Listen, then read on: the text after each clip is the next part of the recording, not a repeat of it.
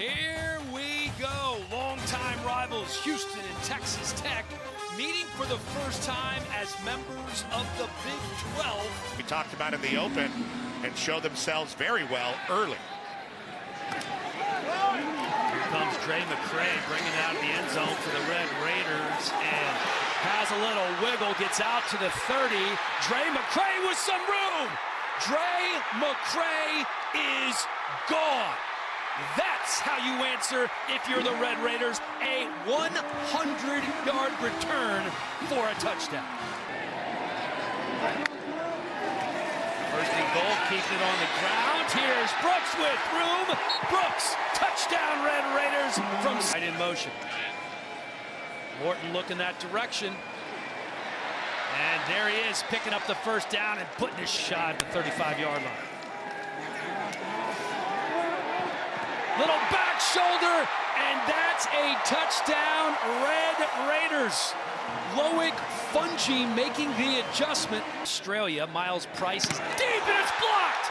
It's blocked. Ball bouncing around, it is scooped up and into the end zone. Texas Tech coming up huge. Here's Brooks trying to pick his way into the end zone, and he does. 53 yards for Brooks. Going to keep it on the ground again. This time it's Valdez to the 50-yard line plus territory, and he is still going. Cameron Valdez.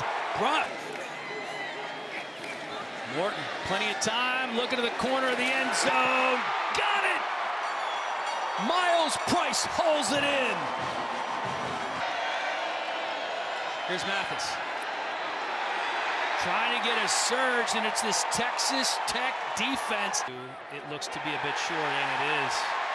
By keeping it on the ground here with Taj Brooks. Brooks breaks a tackle, has some room. Looked like there was a little hitch in his giddy up there for.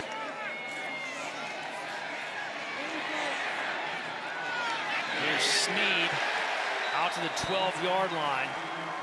Go in the game, things have slowed down a bit for Houston. And nothing going there. C.J. Baskerville making sure of that. In conference, and I believe grow under Joey McGuire as the season goes on. Here's Valdez, picking up a block, has some room. Cameron Valdez doing some housework for the Red Raiders. Two coaches, and Texas Tech is back on track, taking care of business against Houston.